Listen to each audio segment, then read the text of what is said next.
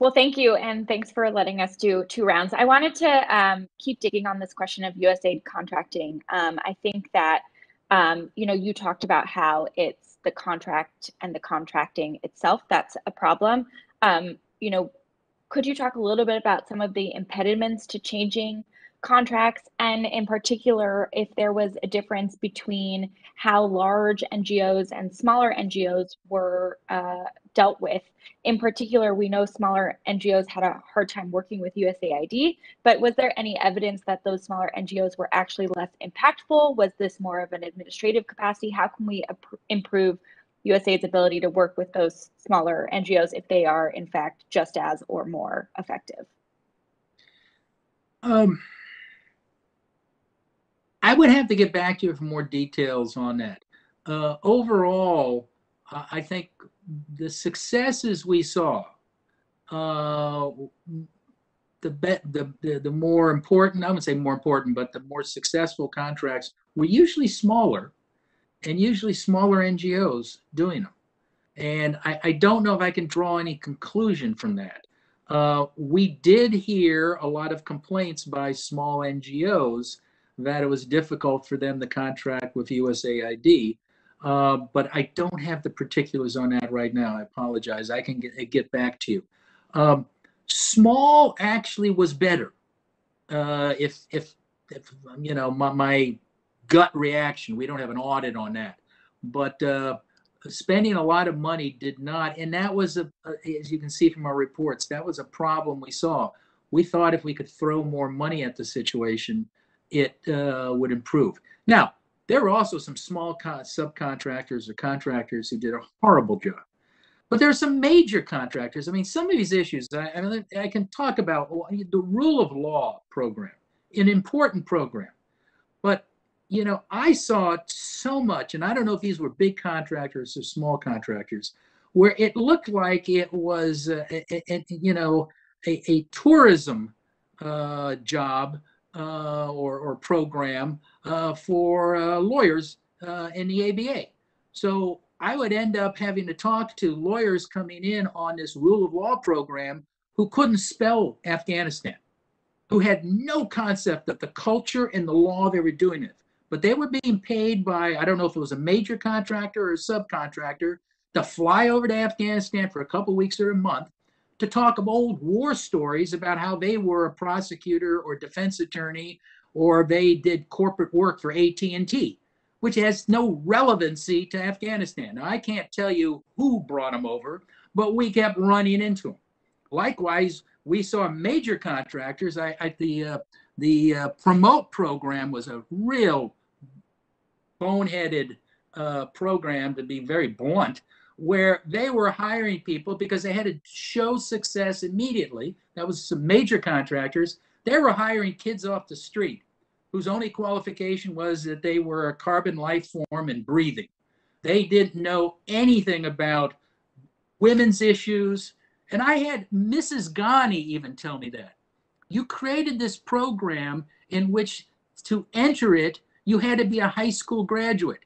And she said, by definition, that eliminated 90% of the women in Afghanistan. And you, as the aid administrator, was saying this is going to be the greatest successful program for women in the history of the United States. I mean, Mrs. Ghani quit in disgust from even talking to those people. So I can't tell you, that was a large contractor. I don't know who it was, but they were so desperate. They just were hiring college kids.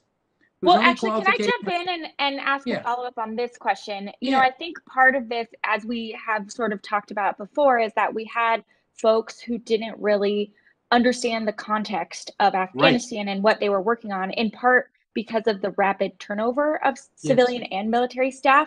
As you know, Afghanistan, people say 1 year versus 2 or 3. That's yes. typical of a FSO rotation.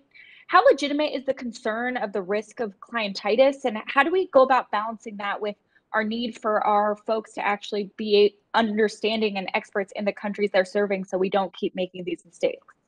Well, you have to write it into the contract, make certain these people have some knowledge, and somebody who's reviewing the contract should insist, and this goes back to monitoring and evaluation, that it sounds logical for a country like Afghanistan. or like a country like Haiti. I think you asked the question before, maybe some other member, about is this going on in Africa and other places? It very well could. And that's what my staff tells me, who produced that lessons learned report, because we're not writing good contracts. The government is a horrible organization for writing contracts. And this is what I've said before. It's not that the people in Afghanistan who worked for the US government were evil or bad or stupid. We gave them a box of broken tools. And I've used that term before, and that's what we did. Our contracting authority is broken. Our HR program is broken. Our appropriation cycle is broken. How we reward people in the government is broken. You need to fix that. I mean, I had contracting officers who repeatedly told me, the only thing I'm judged on is how much money I put on contract, not whether any of the contracts work. And by the time my tour is done, I don't even care if they work or not. You're gone. You don't stick around long enough to be held accountable. That needs to be fixed.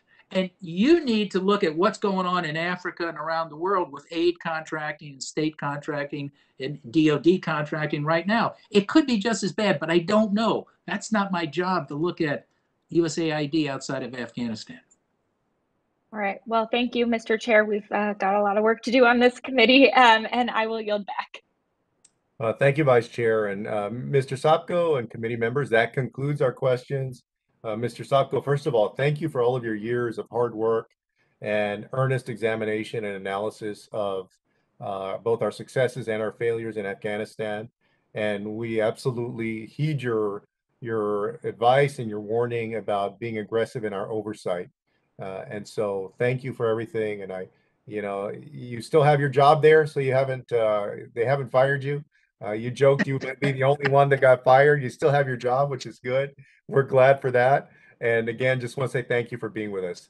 Thank you. And if we can help you at all, Mr. Chairman, don't hesitate to call us. We're here to help. Thank you. Absolutely.